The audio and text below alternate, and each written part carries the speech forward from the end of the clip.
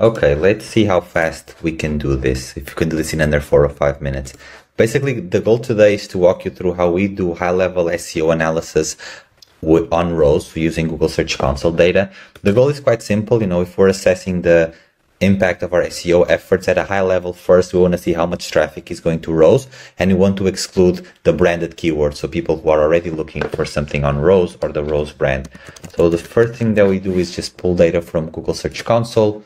In this case, I'm going to pick the property rows. You see that automatically we identify what the domain, the target is, and I'm going to create a custom request. In this case, let's pull the data from the whole year of 2024. So I'm going to do 1st of January until the end of December. And in this case, I want the data broken down by day, right? Like stats by day, just to see how this is evolving. So this is what I'm picking the dimension. And now I'm going to filter the data. And this is where I want to exclude the rows keyword. So I will say the dimension query should not contain, does not contain row.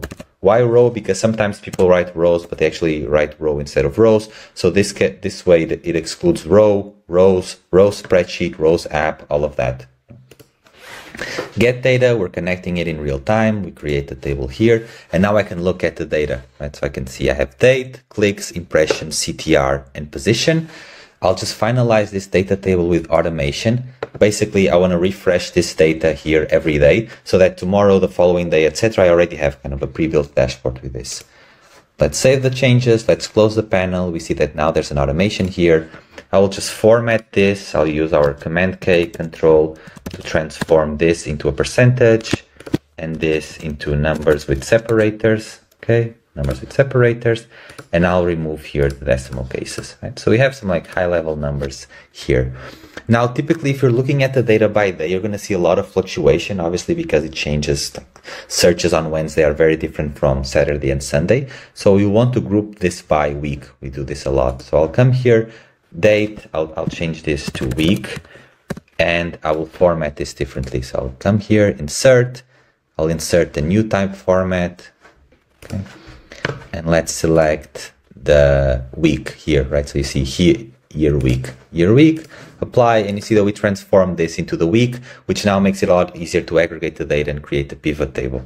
So I'll do here, daily stats, non-branded keywords. Okay.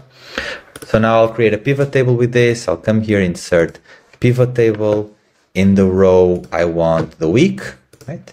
And then in the values, I want both the sum of clicks, and then I also want the average position, just to see how that is evolving as well. Right? That should be going down. So let me look at the average position as well. And we have the data here. Okay, let me remove the grand totals. Now, here it is. Perfect. So now I have, per week, total clicks, average position. Again, I want to remove here some of these decimal cases. Here we are. You see that for the current week, there's some data. We don't have the whole week yet. I can remove this as well. And now let me add a chart. So I'll add a chart here, and I can start visualizing some data. Now here, the two axes, they are quite different in the numbers. So I'll transform this into a combo chart. I'll move the average position to the vertical axis. And here, one thing that I really like is just how our combo charts work. I can quickly say, this is the line and this is the column. And I'm going to color them so that the sum of clicks are like this. And then the average position are here. Right? So I start having a sense that the branded keyword traffic is growing quite a lot since the beginning of the year. And the average position is going down. One thing I always like to do is to set the axis to 0. Because I always think that charts should start with the axis in 0, just to keep the data a bit more real. And I'll just finalize this by saying traffic to non-branded keywords. Okay, let's do this, and then let's add here a footnote, source GSC, all of 2024 by week. Perfect. Okay. Now I'll reorder this element so that this is more like a report. I'll move the traffic, the chart up, the pivot table up here. And now I have like at least a high level overview of what's going on. So I can see basically traffic going up week over week. I can see the positioning going down. And now one thing that's really interesting is probably say, okay, but which pages are contributing most to this traffic? Just so that we can finalize this high level view. I'll come here again, Search Console, pick the domain, create a request. And in this case, what I want are the pages. So I will say, for example, it could be even within the same, or I can even say, look, I just want to focus on the last 30 days for performance because I've been pushing out more content pieces. So last 30 days, the domain I want that I mentioned to be the page, basically give me a list of pages. And again, I want to exclude queries that contain, query does not contain row.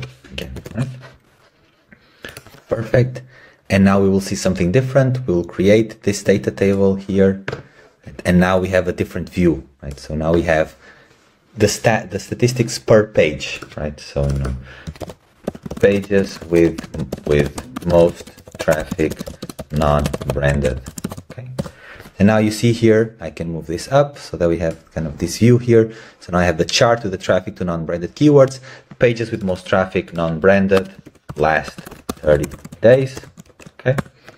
And here it is. So now I see here like these tools, the regex generator, some calculators, some blog posts, some templates are the ones driving more traffic. Obviously, then I want to deep dive into this. And the final thing that we typically do with these types of reports is then to share it. So if I want to share this, for example, in a Notion page, what I will do is I'll come here, embed, share privately, copy the URL. And then if I open a new Notion page, okay, here it is. I'll create an embed, and now I'll have a live connection between the spreadsheet and the Notion document, so that whenever the data refreshes tomorrow, it will also refresh here. And I can do the same thing with anything. It could be a table, depending on how I want to compose the report. And then this basically becomes a live view of my analysis on non-branded keyword. Right?